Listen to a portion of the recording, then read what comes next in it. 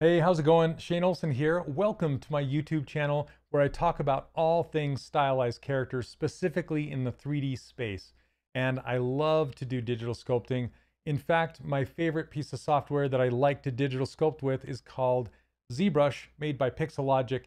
And I love to create my own custom user interface for ZBrush and share it with the world, share it with you, as well as all my brushes and my project file. And that is what this video is all about. Pixelogic just barely released ZBrush 2022, and I made a brand new interface for it for you to download. And that's what we're going to talk about today. So let's get to it.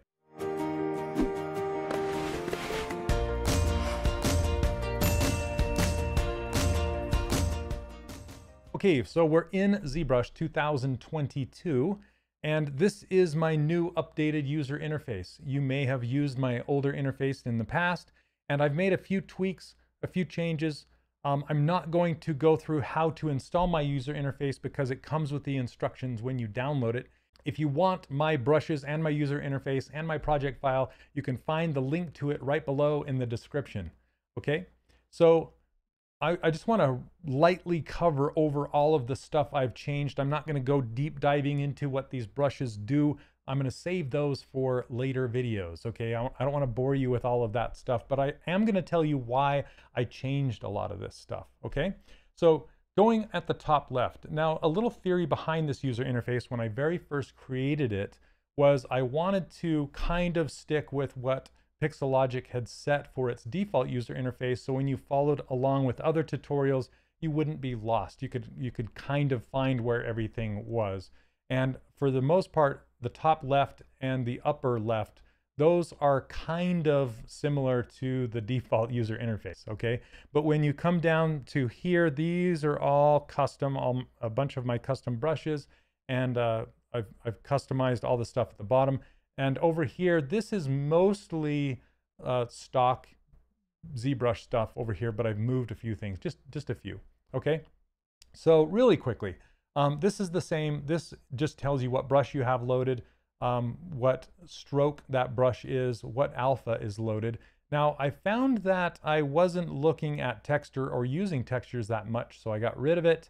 And I also didn't use materials that much as far as what material I had loaded on the character, because you can actually see that right down here in these little preview spheres. So I have flat material and skin shade 4 like I've always had. And that's just down here, and you can click on these and change whatever material you want to use.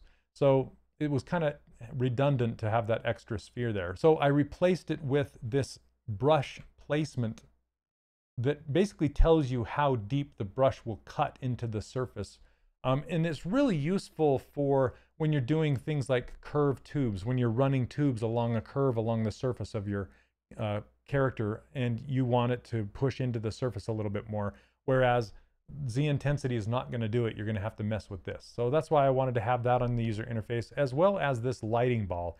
I really like this lighting ball because I can change where the default light is coming from, because when you're sculpting, you're kind of sculpting with light and you want to see it from different directions. So that's why I decided to pull that out onto my user interface.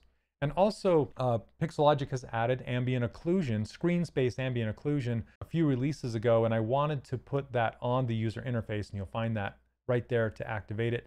And if you find your machine slowing down, or if you have an older machine, feel free to click that off and it will make your machine faster. But all that basically does is gather shadows in the cracks and crevices and basically gives you a little more surface information while you're sculpting.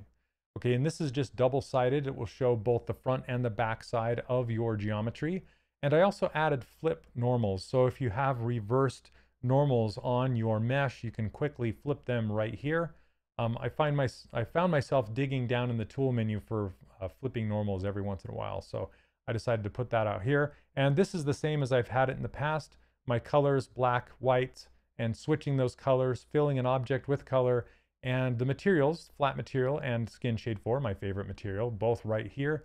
And then the T-pose mesh and T-pose sub T, those are when you're wanting to pose your character, you use these.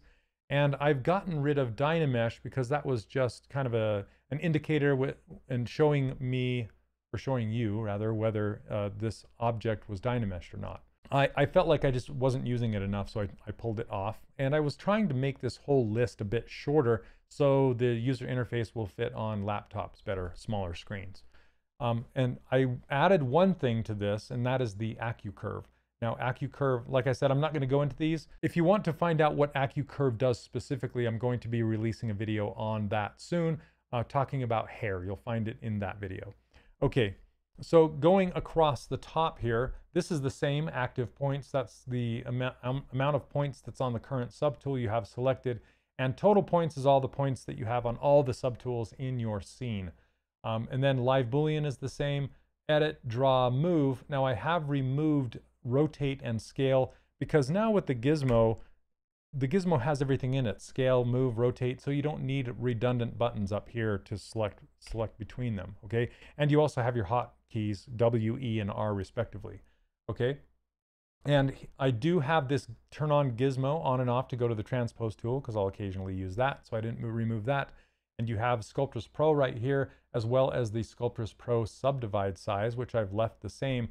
But now you'll notice that I removed the unsubdivide because that just affects smoothing and I don't really use it that much. So I removed it and instead I added Tessimate. This is a Tessimate slider. So I can essentially flood fill my geometry with dynamic topology. Okay, you've seen me do it in my live streams if you've ever watched those. But I can essentially grab this slider and move it, and it will flood fill my object with a dynamic topology. Okay, that's mostly used for Sculptris Pro, and I use it a lot, and I love it. So that's why I put it up there. And I left the RGB intensity and the Z intensity. Those are for your brushes, color, and depth. And RGB and material I've left, but I've gotten rid of mRGB and some other things. But this is just the color on your brush, and this is whether or not your brush affects the material. So I left those up there. Focal shift and draw size, those remain the same. And remember dynamic mode per brush. Some of you may or may not want that, so I left it. Lazy mouse is the same. Symmetry is the same. Now I've moved dynamic subdivisions from this lower left. I've just moved it up here. Now, if you don't like it up here, feel free to move it back down. I mean, it's your after you download it, it's your user interface, and you can do with it what you want. Okay, this is just the way I wanted to try and set it up. So now, if I turn on dynamic, you can see that apply lights up. That's just where that is. And the reason I moved this up here is because you'll see I have this smooth subdivision levels, which will preview how many subdivision levels it's going to show you. And right now it's set on 2. You can crank it higher and it will go even smoother. Just be careful of that because it will bog down your machine if you crank it too high. Okay, so just be careful with that. And then I also always use thickness with my dynamic subdivision. So I wanted access to that, and you'll see how long this slider is. So I couldn't really fit it down here. It would have pushed that interface out. So that's why I moved it up here for the most part. And this on the right-hand side, this is all the same. I haven't touched it since my last user interface. And if we go across the bottom, you'll see that a few things have changed. Now, if you go across here, you'll see my move brushes, and there is a new one that I've been talking about during my live streams quite a bit recently, which is this Move Infinite Depth. And I really, really like this brush, particularly coupled with Accu-Curve. So these two together make a power couple that I really like a lot. So if I turn this on, turn on Accu-Curve, what happens is this Move Infinite will shoot all the way through your model through both sides. So it's really, really nice for adjusting large things all the way through. And with this Accu-Curve, this essentially will adjust the fall off, and it will allow you to kind of scoot the mesh around. I don't have time to demo it right now, but like I said, if you want to see how I use that brush, I'm going to be demonstrating how I use it in the hair video coming up. Okay, moving on down the line, I haven't changed any of these. These are all the same. You have your snake hook, chisel, inflate, all of these down to this new one called 3D CW Carve. Now I used to have an old Carve brush that kind of worked similarly, but not exactly. And I since replaced it with the chisel brush because, as you just saw, if you saw the video previous to this, I use this chisel brush as a carve brush, essentially. If you haven't seen that video yet, I recommend you go watch it. There's a link down in the description or just on my channel, you can find it. And this new carve brush, I wanted to make it because I was using the Orb Cracks brush, but there were a few things that were a little bit off that I wanted to tweak and just make sure that it worked better for this specific purpose. I love the Orbs brushes. If I highly recommend you grab them, just look for Orb Cracks and you'll find all of Orbs brushes. They're fantastic.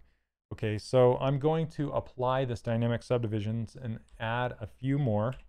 So let me show you how this brush works. I've subdivided this a few times and you'll see that it goes from thin to thick to thin again, because I specifically wanted to use this for hair, and it works fantastically for hair, but I wanted a little bit more of a transition as I used my tablet. Okay, so that's that brush. I really like it. You'll see that I also got rid of clay buildup and replaced this carve brush with clay buildup because I found that I just wasn't using clay buildup too much, and I can always grab it inside of this brush menu. Speaking of this brush menu, I had a lot of people tell me that they wanted all of my 3D Character Workshop brushes to be gathered together, and how you would do that is you start every brush named the same. So I renamed them all as 3DCW_ brush name so that they would all be gathered together down here, all in one list. So then you can find them really easily if you're looking for my specific brushes. So thank you for that suggestion. And as we go down here, the only other thing that I replaced down here was the trim dynamic with H polish. I just found that I was using H polish a lot more than I was using trim dynamic, so I swapped those out. And then one more, this is really important, is this, I replaced trim cut with Knife Lasso. And this Knife Lasso is a brand new brush that Pixelogic just barely added to ZBrush, which I want to cover in depth in a different video. So I'm not going to go into the exactly what it does, but you should play with it. It's really fun. And that is it, except for the very end. You'll see that I added blur mask and sharpen mask. So because I was finding that I was using that a lot more often than I wanted to go digging into this menu.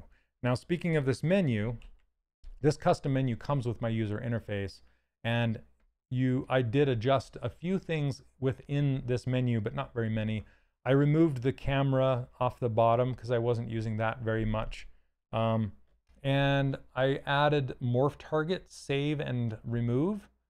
So store morph targets right here. And I got rid of the masking section in here because I put the blur mask and sharpen mask on the outside down in my interface. So that was redundant, and I moved that. And then I put the home stage and target stage down at the very bottom because that's the new stager that I really like. So I put that down here, and that's essentially all I really adjusted within this menu. If you have any questions, please let me know down in the comments, and I would love to see what you create. Or also, you know, you can use my brushes in your own user interface. You don't have to use my interface in order to use the brushes, okay?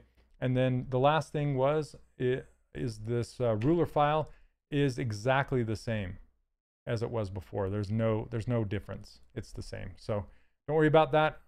And that's it for this video. We'll see you in the next one. Enjoy the brushes, guys. We'll see you later. Bye.